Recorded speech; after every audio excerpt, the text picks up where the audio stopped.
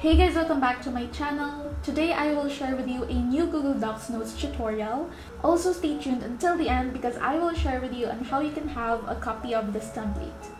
And yes, I have my laptop here and let's get right into it. For the first step, of course, you have to open Google Docs on your browser. Choose a blank document, then click on the File tab. Click the Page Setup option and choose the paper size you'll be using.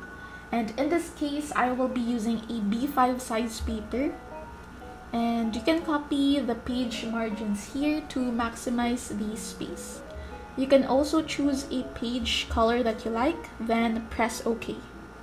Next, let's go to colorhunt.co to look for a palette. So this is not required, but I do suggest you should have a palette so that you will have a more cohesive notes.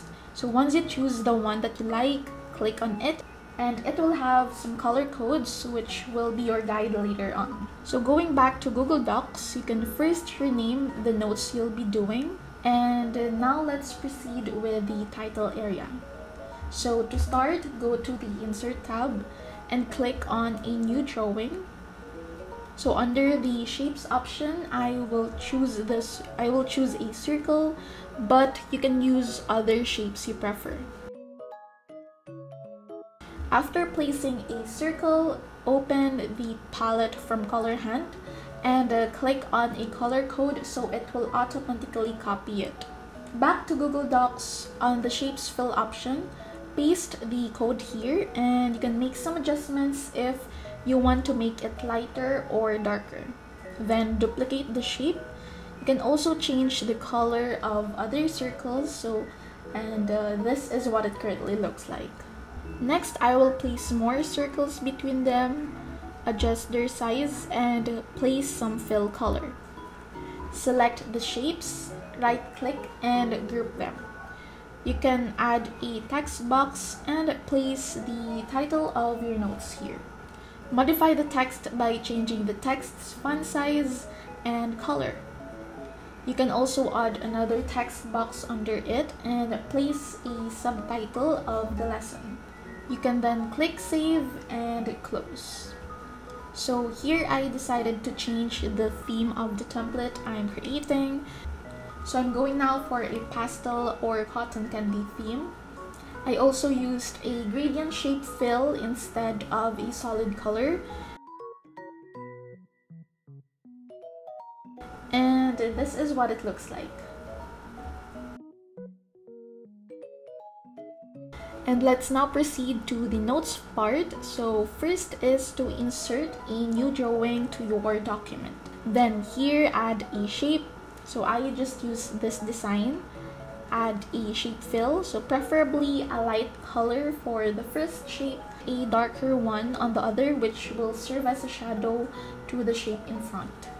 Next is to double click on the shape and paste the additional notes you want to include here. Then modify the text, click Save and Close. Adjust the size, and under the Insert tab, you can insert an image. You can either upload it from your device or search for it online. So resize it and choose the break text option to place it beside your notes and to maximize the space. Under it, you can add a subtopic title and a drawing with a bunch of circles. This will serve as a design beside the subtopic title, and I just applied the different colors from the palette here. Then click Save and Close. So if you're using some bullets for your notes, you can use other bullet design by choosing one from these different options.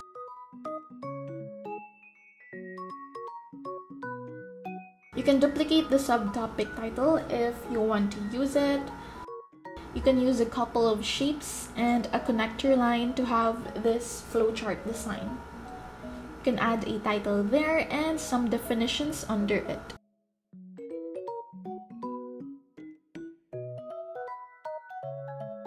So use an elbow connector to connect the ideas on your notes easily. You can also modify the shapes and lines by changing their colors and thickness. Repeat the process until you add the terms and definitions under this specific subtopic.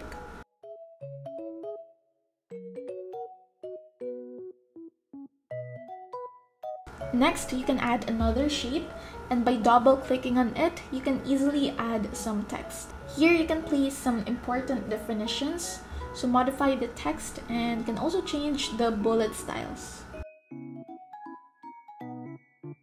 Next, on the Actions drop-down menu, you can see a word art option, and which will allow you to add a shape, fill, and an outline at the same time to the word. So I use this word art feature for the word definitions, but of course you can use this on other text. You can change its font and the text feel and the outline color. You can add another shape that will serve as a shadow. Adjust its size until it fits beside the definitions shape. Another idea for how you can add your notes in Google Docs is to make use of the table. You can add a title and some explanations or examples under it. You can also modify the table here in Google Docs. You can change the fill color and the outline's thickness and color.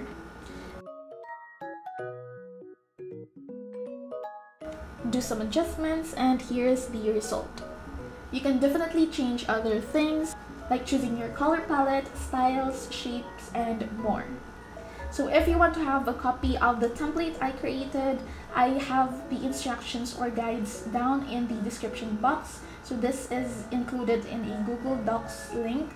So you can just open it and follow the instructions. That is all for today's video, guys. Thank you so much for watching, and see you on my next video. Bye, guys!